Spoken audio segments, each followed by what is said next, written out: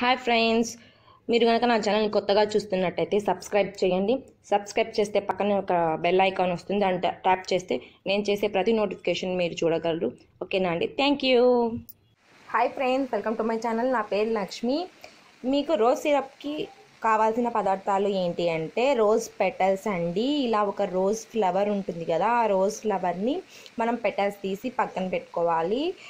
దీనికి టేస్ట్ అంటే మీరు చూసి తీసుకోండి. నేనైతే ఇక్కడ 10 to 12 ఫ్లవర్స్ అనేది తీసుకున్నాను. నావైతే చిటి రోజులు కదా, అంతే నాకు కొద్దిగా ఎక్కువే పడ్డాయి. ఓకే, దీనికి సరిపడినంత ఒక గ్లాస్ మనము చక్కెర తీసుకున్నాను. ఆ గ్లాస్కి సేమ్ కొలతతో 3/4 వాటర్ తీసుకొని మనం రోజ్ సిరప్ తయారు ఎలా చేసుకోవాలో తెలుసుకుందామండి. ముందుగా ఈ రోజ్ పెటల్స్ని అలాగే కొద్ది 2 టేబుల్ స్పూన్స్ 3 టేబుల్ స్పూన్స్ మనం వాటర్ యూస్ చేసి మనం నీట్గా బ్లెండ్ చేసుకుందాం. అంటే మెత్తగా పేస్ట్ లాగా చేసుకోవాలి. మనం ఈ రోజ్ పెటల్స్తో రోజ్ వాటర్ అయినా తయారు చేసుకోవచ్చు. ఇంకా చాలా చాలా అంటే మంచి మంచి పోషక విలువలు ఉన్నాయి కదా రోజ్ పెటల్స్లో. సో అందుకనేసి మనం ఈరోజు రోజ్ సిరప్ చేసుకుందాము. దాన్ని మనము జ్యూసెస్లో ఇవ్వచ్చు, లేదంటే మిల్క్ షేక్ లాగా ఇవ్వచ్చు, ఇంకా లేదంటే డెకరేషన్ పర్పస్ యూస్ చేయొచ్చు, ఇంకా నార్మల్ షర్బత్ లాగైనా తాగొచ్చు. ఓకే, సో మనం ఇప్పుడు రోజ్ పెటల్స్ని గ్రైండ్ చేసుకుని వచ్చి మనం ప్రాసెస్ అనేది స్టార్ట్ చేస్తాం. ఓకేనండి? హై ఫ్లేమ్లో పెట్టుకొని స్టవ్ మనం షుగర్ అనేది యాడ్ చేసుకొని, నేను 3/4 వాటర్ చెప్పాను కదా, 3/4 వాటర్ వేసుకోండి. ఇలా పొగల్లాగా వస్తుంది, ఏం పర్వాలేదు, ఇలా కలుపుతూనే ఉండండి.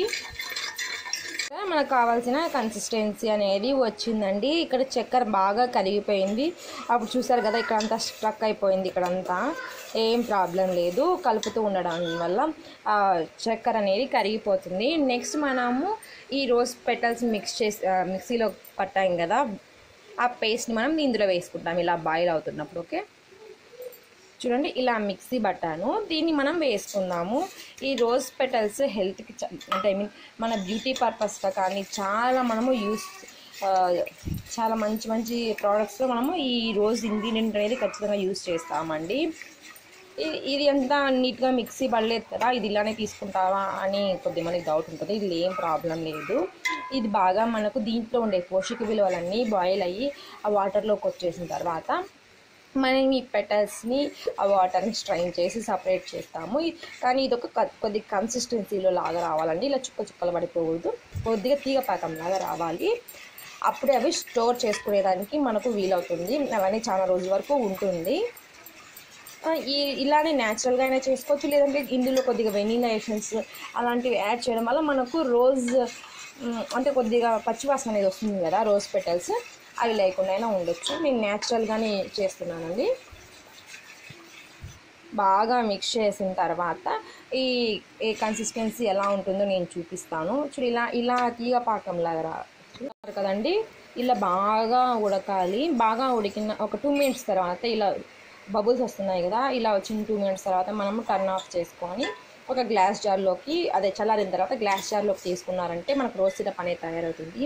నేను ఇక్కడ న్యాచురల్ ఇంట్లో దొరికే ఇంగ్రీడియంట్స్ వాడుతున్నారు కాబట్టి ఇక్కడ ఎలాంటి అంటే కలర్స్ లాగా ఏమి ఉండదు.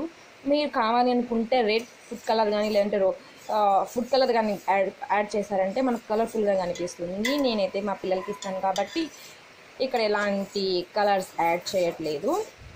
ఓకే, ఇలా పాకం అనేది చూస్తున్నారు కదా, బాగా చిక్కబడింది. చూడండి, ఒక తీగలాగా వచ్చేసింది కదా. ఇప్పుడు టర్న్ ఆఫ్ చేసుకుందాం. మనం టర్న్ ఆఫ్ చేసుకొని స్టవ్ని కాసేపు చల్లారనిద్దాం. చల్లారిన తర్వాత ఇలాంటి ఒక గ్లాస్ జార్లో మనం స్టోర్ చేసుకుంటే చాలా రోజుల వరకు నిల్వ ఉంటుంది. టీ స్ట్రైనర్తో మనం స్ట్రెయిన్ చేసుకున్నామంటే ఈ రోజ్ పెటల్స్ అనేటివన్నీ మనకు రిమూవ్ అయిపోతాయి. మీరు టేస్ట్ చేశారో లేదో నాకు తెలియదు, కానీ పతాంజలి గుల్కండ్ అని ఒకటి వస్తుంది, దాంట్లో సేమ్ ఇలానే ఉంటుంది. ఇక్కడ మనం రోజ్ పెటల్స్ని సపరేట్ చేస్తున్నాము. ఆ పతాంజలి గుల్కండ్లో ఇవి ఇంకా పెద్ద పెద్దగా ఉంటాయి. చాలా బాగుంటుంది టేస్ట్. ఇలా న్యాచురల్గానే మనం తీసుకున్నా కూడా చాలా బాగుంటుంది, ఫేస్ గ్లో అవుతుంది. ఓకేనా అండి? రోజ్ పెటల్స్ వల్ల చాలా బెనిఫిట్సే ఉన్నాయి కదా, రోజ్ వాటర్ యూస్ చేయడం వల్ల చాలా బెనిఫిట్స్ ఉన్నాయి కదా. అవి ఏంటో నేను నెక్స్ట్ వీడియోలో షేర్ చేసుకుంటాను అండి. రోజ్ వాటర్ వల్ల కానీ రోజ్ పెటల్స్ వల్ల, ఇంకా రోజ్ పెటల్స్ని మనం డ్రై చేసి పౌడర్ కొట్టుకొని ఫేషియల్స్ కూడా చేసుకోవచ్చు, మనం ముందు వీడియోస్లో వస్తాయి. ఓకే, ఇప్పుడైతే ఇది చల్లనిచ్చిన తర్వాత నేను స్ట్రైన్ చేసి బాటిల్లో ఎలా స్టోర్ చేసుకోవాలో చూద్దాం. ఓకే, చూస్తున్నారు కదా, మనం ఇవన్నీ గ్లాస్ జార్లోకి వేసేసాను. గ్లాస్ జార్లో వేసినప్పటికి కూడా ఇది కలర్ అనేది చాలా కలర్ఫుల్గా ఉంది. నేను కలర్ వస్తుందో రాదో అనుకున్నాను, చాలా బాగా వచ్చింది. నేను ఇక్కడ మార్కెట్లో షర్బత్ బాటిల్ తీసుకున్నాను, సేమ్ అలాంటి టేస్ట్ అలాంటి కలరే వచ్చింది. చూపిస్తాను చూడండి. చూడండి, మన షర్బత్ బయట తీసుకున్న షర్బత్కి మనం చేసుకున్న రోజ్ వాటర్కి ఎటువంటి డిఫరెన్స్ లేదండి. చాలా చాలా మంచి టేస్ట్తో ఉంది. చూడండి, టెక్స్చర్ కూడా చాలా బాగుంది, నైస్ కలర్. నేను మీకు ఎలా ఉందో కూడా చూపిస్తాను. ఓకే, ఆరెంజ్ స్పూన్ అది నేను కనిపించదు.